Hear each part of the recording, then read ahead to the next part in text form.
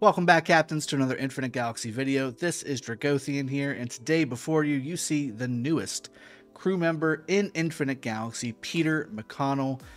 I want to make a new series for this game, basically giving you a crew member spotlight for each one of the crew members that you're going to want to be using in Infinite Galaxy. The point of it is going to be breaking down in depth the skills of each crew member, how you should use them, where you should put them, whether it be as a captain or in your formation or discard. And we're going to go through all of them. We're going to go through each one so you know which one is the best to use, where to use them, and all that good stuff. So let's jump into it. First, I want to recruit Peter McConnell because, again, he was just released into the game as a buyable pack last week into the game, and I really liked what I saw whenever he was listed on the actual crew member info panel. And so I wanted to grab him. I went ahead and grabbed him. Let's go ahead and do that right now. Let's hit the recruit button. Yes, I want to use those 20. Here we go. So Peter McConnell, staff officer. He is definitely heavy into the command as well as slightly into the combat trees here when it comes to his tech tree. So we're looking at on the left side panel there, command, combat, logistics, and tech. He's heavy into command. And that usually dictates the kind of skills that he's going to have, and it definitely influences it. First one being Dispatch Mastery. This activates as you level him up, upgrade at Advanced Level 2. Now, there's two different things, again, that you have to remember when you're talking about crew members. It's their level and their advancement level. So their advancement level is actually getting the crew member data cards to rank them up using those crew member data cards.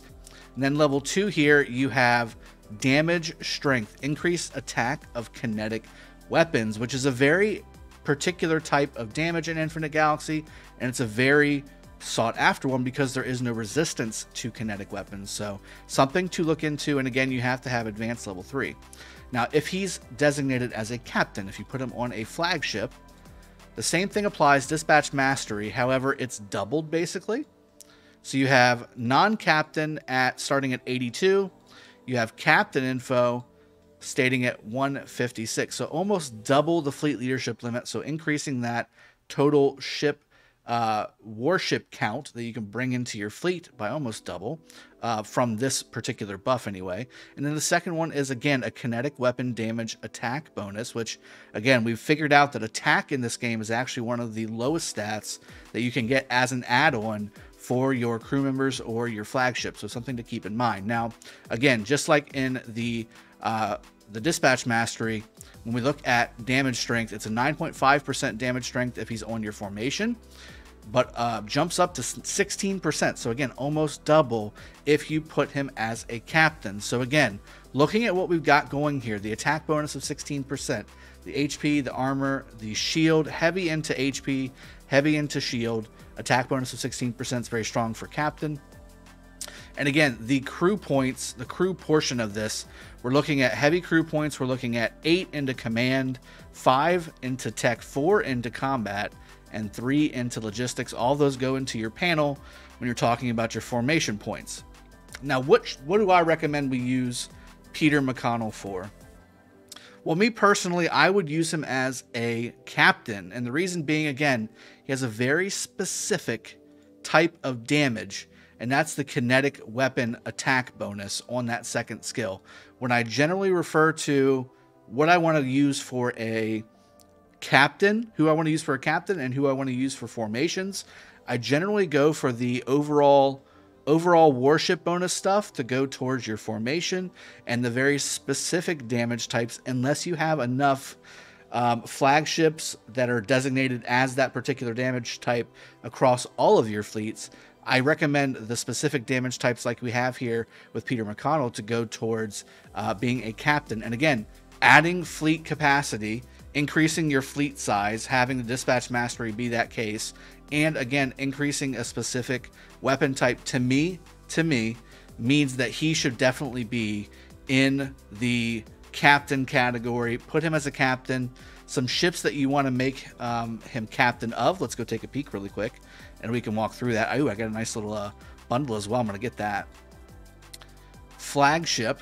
Now, again, we've got Cyclops, which, again, the gaze of Cyclops here, the first skill, type kinetic, this is a great one to go with. You could have Cyclops Captain B, Peter McConnell, and again, the warship attack bonus is generic, but the type of damage that this ship does is kinetic. And again, you want to enhance those things with kinetic type outfitting slots, which is exactly what we've done. So the Cyclops is a great spot for Peter McConnell. The Brontus, same thing, kinetic damage. You want to make sure that's the case there. Now, the Artemis, again, another top tier flagship, but for frigates, same premise though. Kinetic type damage bonuses are going to help this ship. And I may actually, since I don't have a captain on my Artemis right now, I may actually make Peter McConnell my Artemis captain, which is going to be my second top tier fleet with, you know, either I put the Orion, or I can also look into putting possibly the Poseidon or the Odysseus, depending on if I'm PvPing or not, which is what I'm always trying to do. So that's always a good thing. So again, we've got the Cyclops, the Brontus, the Artemis. This is a laser type weapon. This is another laser weapon. That's a missile weapon. This is also a kinetic. So Achilles, this is a farming ship. So gathering, you can certainly do that, but I really wouldn't put him there, even though the damage types sync up. The Jason, gathering ship. Odysseus is lasers. I believe the Poseidon is also missiles. Hercules is a PvE ship. Peleus is a PvE ship. Lasers for the Hades. Also laser for the Hephaestus. And the Athena is also missile. So those are the ones that I would do. So here we go.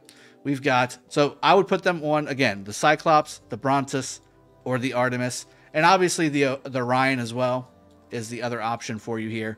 You can have it on the Orion as well. So those two sets of flagships, again, the legendary and the epic versions, that's where I would put Peter McConnell as a captain. And that's really the best way to put him. In fact, I may go ahead and do that right now. Let me go ahead and place Peter McConnell on my Artemis as my captain. And we can go ahead and get that ball rolling. Let's go ahead and promote him to captain. There we go. He is ready to rock and roll. We need to start leveling him up. We need to start opening more crew member citation devices, the Rebel citation devices. That will be a video this week that I'll be doing, trying to get more of those unlocked. And definitely we'll be looking out for those in the shop to see if we can get some more of those ranked up, because I plan on using my Artemis heavily in the Galaxy Summit events coming up against other future alliances in the game. I hope this has been helpful for you guys for trying to figure out what to do with Peter McConnell. I will see you guys next time. Cheers, have a good one, and take care.